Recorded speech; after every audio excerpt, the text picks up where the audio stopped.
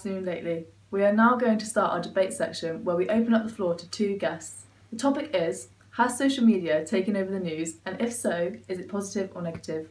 Today's guests are Ethel Lloyd, a former media student studying media communication at Westminster Uni, and Charles Harris, an apprentice working at Swindon Adver.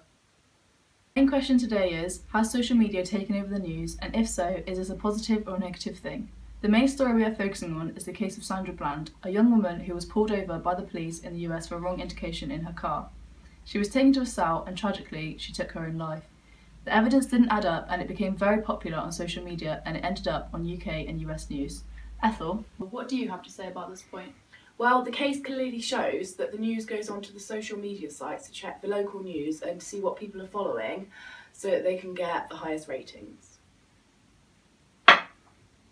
Charles, what do you have to say about this point? In Bland's case, social media is the reason she's got some sort of justice, you could say. People used to hear about news, international news, local news, through newspapers, but now they know it through new media, like Twitter, Facebook, and that spreads stories. But new social media selects what they want you to hear. Isn't a clear representation of everything. Well, I believe that we do get to choose what we see because we search for everything that we want to be a part of on the internet. Yes, Ethel, you can search for what you want to see, but social media sites tailor your searches based on your past searches, so the results you're seeing aren't completely true, and they are biased. Well, people are obviously hashtagging the stories that they are interested in. It's nothing to do with social media handing over the stories to the news because they have no power over that. What's your take on this?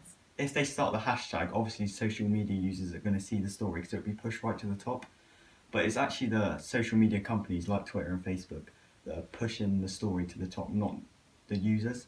Ethel, what do you think about this? Well, I do agree with Charles, but however I do think it's a positive thing because without people hashtagging things on social media, stories wouldn't ever get known, such as the Sandra Bland case. Also, big news stations would never take on a biased story. I'm not saying there is a choice, but if myself and yourself search for the same story, we get two completely different sets of results. Because social media sites tailor your results based on your personal searches, meaning you don't get back a true set of results, we get different results. Okay guys, time is nearly up, but would you both like to give a short summary on whether you think it's positive or negative for news channels to gain their information from social media? Well, like I said before, I think it's a positive thing because if it wasn't for me and other people on social media, no one would know about those stories. I mean, we're helping people share their stories, such as the Sandra Bland case. And if it wasn't for us, then none of these things would get taken to court and then no one would get justice for them. Charles?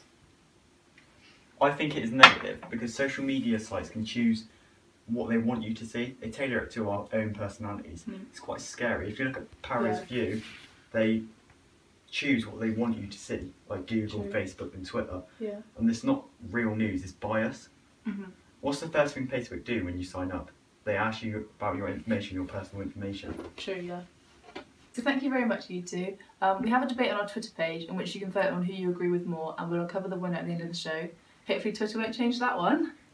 So thank you so much for watching, and in tomorrow's segment, what really is in Tolu's mug, eh?